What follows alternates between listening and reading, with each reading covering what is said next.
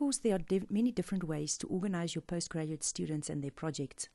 I'm going to show you one way, and this is done through Excel.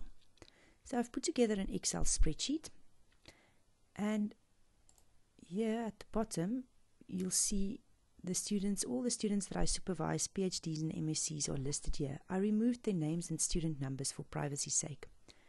And here there's a date of first registration, the degree, the project title, the name of the other supervisors, my supervision role, whether it's primary or secondary, the area, study design, methods, the number of paper they published so far in their postgraduate journey, the next deadline, the next milestone, whether they have submitted for ethics, they have to present to the department, the input required, whether it's with me or with the student, and then the final submission date. This is a filter button.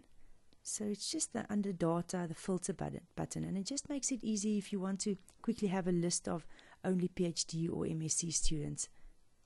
You use that function. Now if you go up here, you'll see the statistics, and it's just a summary of everything that's been going on down here. So here's the students per degree, the project per area, input required, and all it is just the count if function that I've used there. These sums are all naught because I removed the names and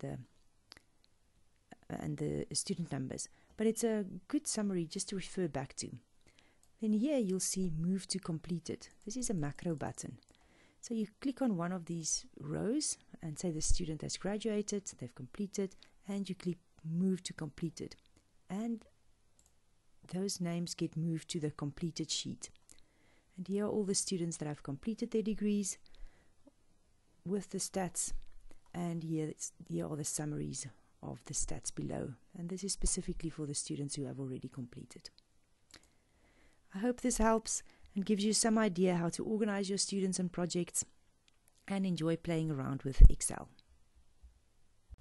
If you found this video helpful, smash the like button.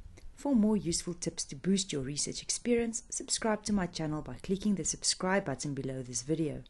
If you need a solution to a challenge not yet covered on my channel, leave a comment in the box below. See you in the next video.